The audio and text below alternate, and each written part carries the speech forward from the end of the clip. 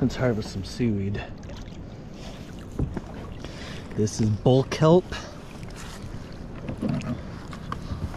Sharp knife is all you need.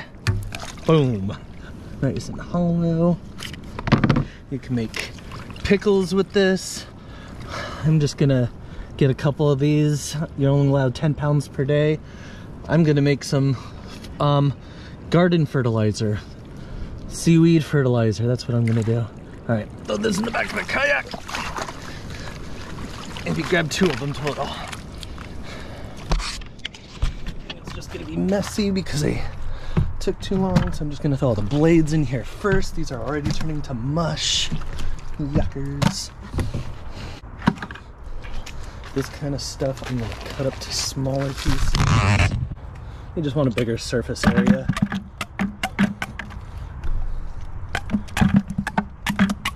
I don't know how fine I have to cut this. I've never actually made seaweed fertilizer, so an experiment for all of us. I'm gonna add blackstrap molasses. This not only gives carbohydrates in the form of sugars to feed those microorganisms, but there's also a lot of trace minerals in here that will also be good for fertilizer and for the microbial life of my soil that I pour this into. So I go heavy with this kind of stuff. You can see that was probably already, I don't know, half a cup. This whole thing is 32, so that might have actually been a whole cup. It could have been about a quarter of a jar. And now I'm just gonna top it off with water. And just like the other things I've done similarly, I'm gonna check it weekly and assume it'll be done in 4 weeks or so. All right, 2-week update. Not nearly as far broken down as I thought it would be. Still lots of chunks in there.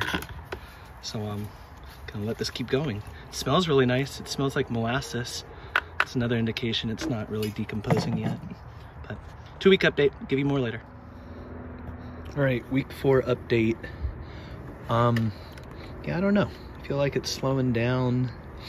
It never got really rancid and stinky, but things are clearly breaking down. So I'm a little bit confused. This might be as good as it gets.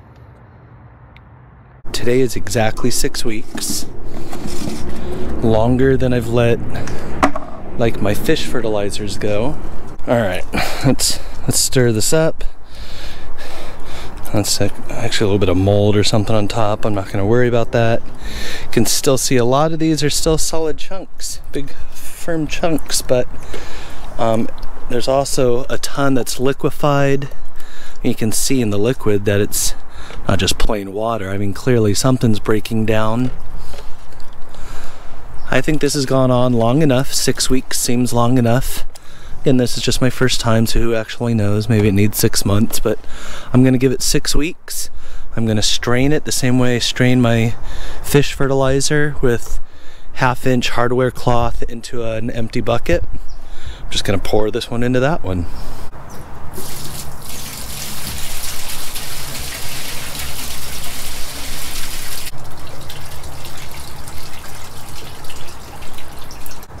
I'm gonna let this further drain into this one, then whatever drains I'll pour back into here.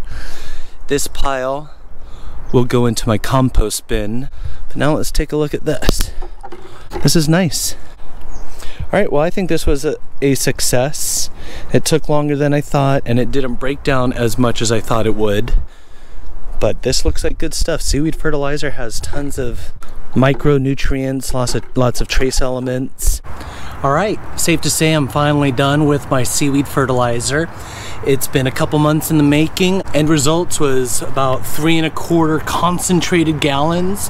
This way I can take out a little bit, shake it up, make sure it's nice and homogeneous and mixed up, and then I can use it. I haven't settled on an application rate, probably something like a few tablespoons per gallon. There's no way I'll know the exact nutritional content of this, so it'll be impossible to say for sure what I should add for these. And while I was at it, I did the same thing with my fish fertilizer. The fish fertilizer is what really got me hooked into making my own garden fertilizer, even though I've made worm compost tea and fish fertilizer and now seaweed. And the next one I'm working on is comfrey. I grew comfrey just to make another type of fertilizer. I'll put that in a different video. But yeah, I've got lots of fish fertilizer.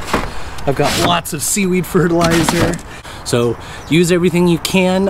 You know, the fish came, we ate the fish, then we were able to use the rest of the animal to make fertilizer. The seaweed is a renewable resource. Harvest from the earth, keep things sustainable, keep things living, keep things in balance as much as you can, and hopefully you get a good garden and a good bountiful harvest out of it to feed you and your family. Take care. Thanks for watching.